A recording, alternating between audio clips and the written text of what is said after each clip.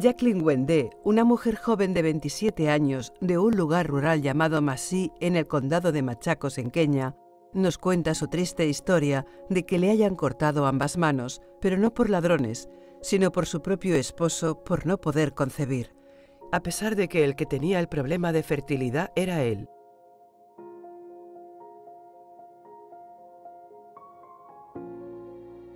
Kwa majina naitwa Jackline Mwende. Tulipoana na mzee wangu 2011 tarehe 4 Disemba, tulipokuwa tarehe 13 2013 ndio alileta maneno vibaya kuniongelesha vibaya. Alikaa huko Masii kuja kwa nyumba. Alipokuja kwa nyumba Monday ndio nilisikia akigonga mlango akiniambia, "Hey Jackie, nifungulie." Niliachana na chakula nilikuwa nakula, nikaamka nikaenda nikamfungulia. Kitambo nimfungulie ndio alinikata hii mkono.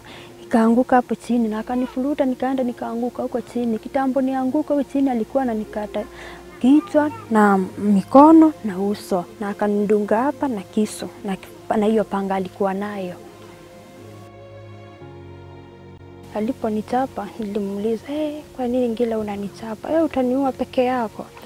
Akanyamaza, akaniambia, leo ndio siku yako ya kuongea, hautaongea tena maishani. Baada aliponitendea hiyo kitendo hiyo alikimbia akatoroka. Nikapiga nuru, neiba zangu wakakuja wakaniuliza, Jackie, nani alikufanyia hivi? Nikawaambia, si Ngila alinifanyia hivi.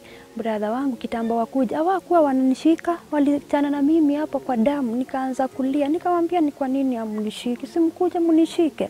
Wakanakataa. Wakaniambia, Jackie, tunaweza kushika lakini hatuwezi kushika. Unaweza kuwa umedungwa mahali pengine patoke damu, lakini sisi hatuwezi tukakushika. Yule brother wangu ndio alikuja akaniuliza, Jackie, kwa nini umeanguka hapo chini? Kwa nini? Nikamwambia, brother, Ngila alinifanyia hivi. Wakapingia ngali ya polisi, wakakuja wakanichukua mattress wakaniwekea, alafu wakaniweka kwa ngali wakanipeleka hospitali.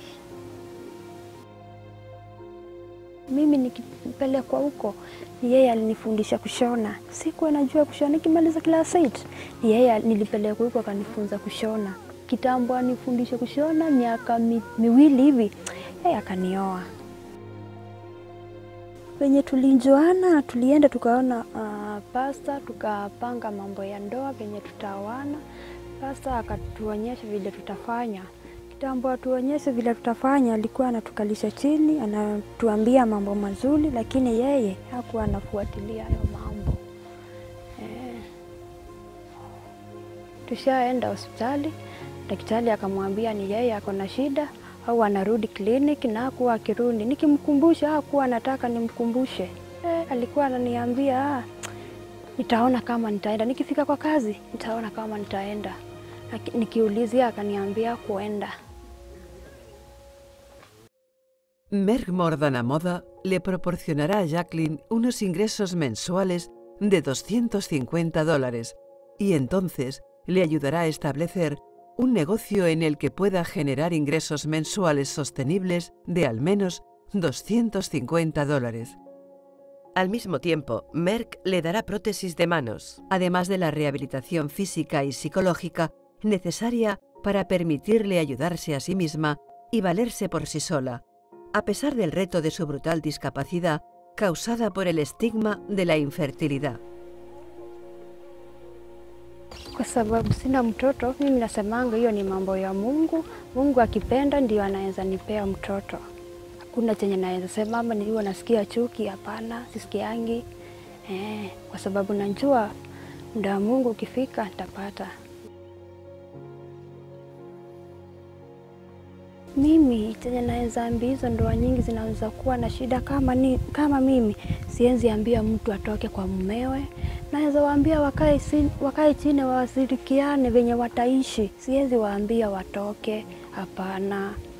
Ninaweza waambia waende hospitali wafuate maelezo ya daktari.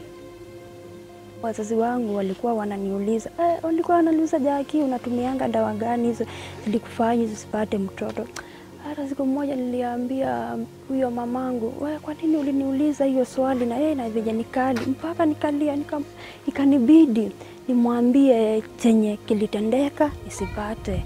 Hiyo ilinibidi nimwambie nilimwambia, na alikuwa ananiambia za akitoka huko kuja ukae hapa kwenu. Chenye naweza sema mimi, kwa sababu maneno imeharibika, mwenye alinifanyia hivi si ni mzee wangu, ashikwe na awekwe mikononi. Lakini sijasema atolewe, hapana. Siwezi sema atolewe, hapana, akae huko maisha yote. Chenye naweza sema ni, lakini kwa roho yangu nimemsamea kabisa, lakini siwezi sema atolewe huko. Siwezi. Merck, a través del proyecto Empower Inverna, apoyará a Jackline Mwende por el resto de su vida a fortalecerse y ser capaz de llegar a ser un miembro independiente y productivo de la sociedad. Nimeshukuru hiyo kampuni sana, kwa sababu hizo pesa wakinitumia nitakuwa nikienda huko town, naanza niende ninunue vitu za malimali, na kuja naleta hapa nauza, na najisaidia na hizo pesa. Esta violencia terrible que Jackline padeció enfatiza rotundamente por qué los esfuerzos de More Than de Merck por fortalecer a las mujeres estériles es decisivo para África.